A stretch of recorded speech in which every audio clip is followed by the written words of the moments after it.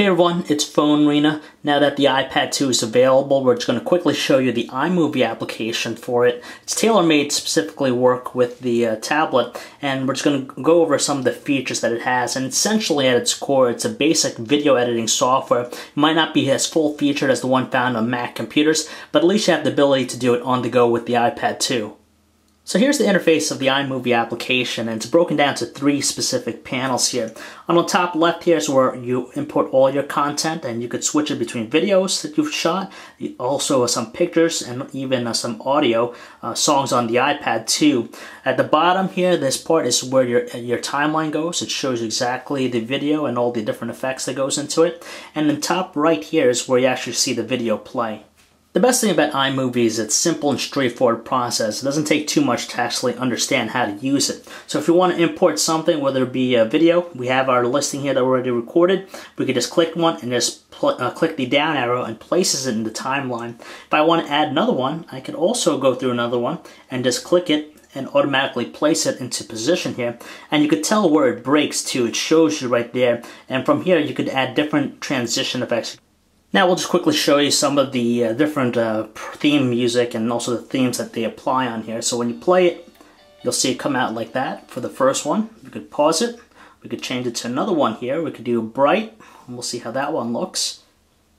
And it automatically will apply the theme directly onto the video that we've created here. So you see that. And of course, let's do a couple more here. Let's do neon. It's a little bit more flashy here in its presentation. And of course you could tell by the music, it also changes it accordingly. And the last one we'll just quickly show you here is just the CNN iReport one, which gives you that almost live broadcast feel here.